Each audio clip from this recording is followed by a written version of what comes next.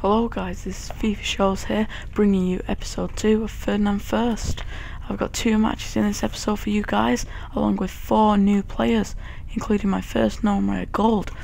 I'm just quickly going to tell you guys the player of the episode, as a lot is going on and we don't have much time.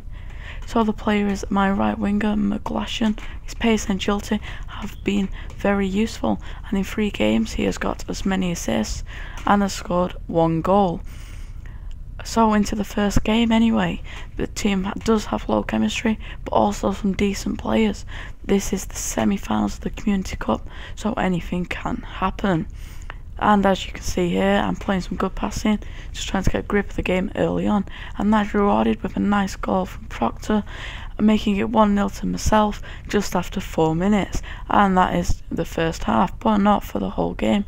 As you can see, my opponent plays a nice through ball to his striker and puts the ball past my keeper with ease, and that is the final result, guys.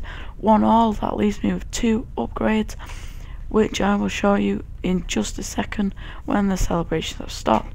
So first of all, I've swapped out my non-rare bronze left winger Park for a much pacier and more agile rare bronze called Graham, who, just like my right winger, plays for Cheltenham Town.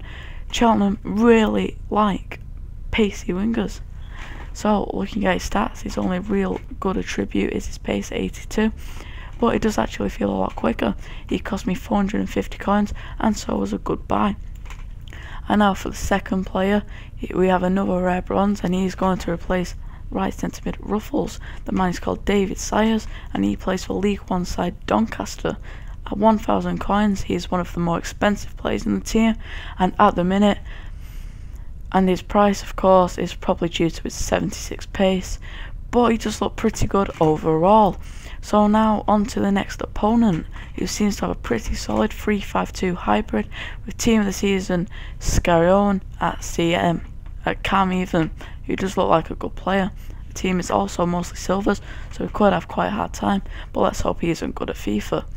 So now we are into the gameplay. I do open up the scoring with Proctor, who got player of the team last episode and has played very well this round too. And just look at the finish. That is immense, guys, for a bronze, and I quite rightly celebrate the goal. It's not every day you see a bronze player shooting like that. Please excuse me, I am mega buzzed. On to the next highlight. As you can see, I lose the ball and my opponent quickly counter-attacks, playing a through ball to Benzia, and I did want to bring my keeper out, but I thought he would just pass it across, so I did not, and the result was I ended up conceding via Benzia's finish even, so that making the score 1-1. Am I going to get beaten live on Twitch? So then the game, after 100 minutes, I win possession, play the ball through, and do put the ball back in the back of the net to make it 2-1. McGlashan with the goal, and I'm not going to lie, guys, I did waste time after I scored, but that didn't stop me scoring again, and that goal you will see right now. And this is the final goal of the game. It makes it 3-1. I start the move with some excellent build play and score the goal. So for the upgrades, I decided to upgrade the silver centre mid Pratley with the goal player O'Hara, who has some really good stats. I was put in the team due to his good shooting, passing and defending. He cost me 450 coins, and I'm really looking forward to using him. Just a note here, guys, I did swap him out for my bronze on the video, but that was a mistake. In the matches, the silver will not be used. And as always, thanks for watching.